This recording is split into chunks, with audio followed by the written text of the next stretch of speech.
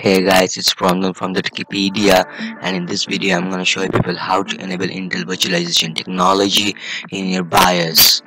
If you don't know the key combination of your BIOS, you can go onto the web and search for it. It's very easy. So let's start. So after you enter the BIOS of a computer, you need to go to the configurations menu and then just scroll down to Intel virtualization technology using our arrow keys, and then hit enter and hit enter again to enable it. And after I've done that, it's done. You need to go to exit.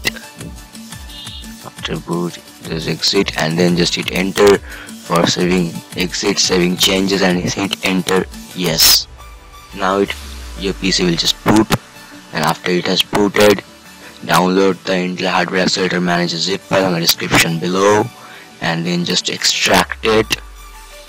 And after I've extracted it, just open the file and just double click on this one,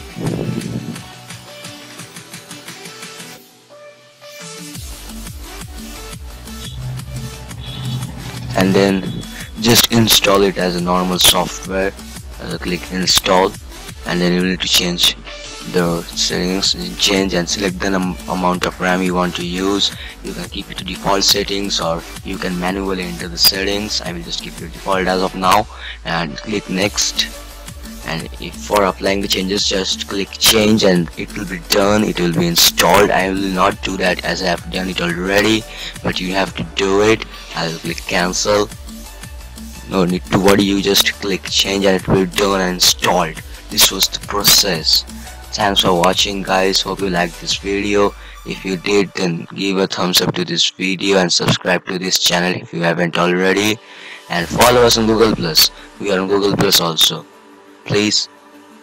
Okay, bye bye, take care.